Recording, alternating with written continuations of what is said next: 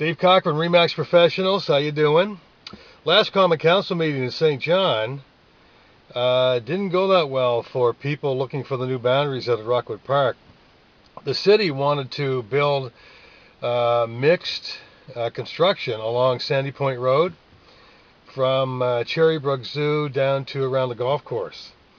And there was a public uprising, and the Friends of Rockwood Park got involved, and the city decided to turn it down. So Monday night, they had to,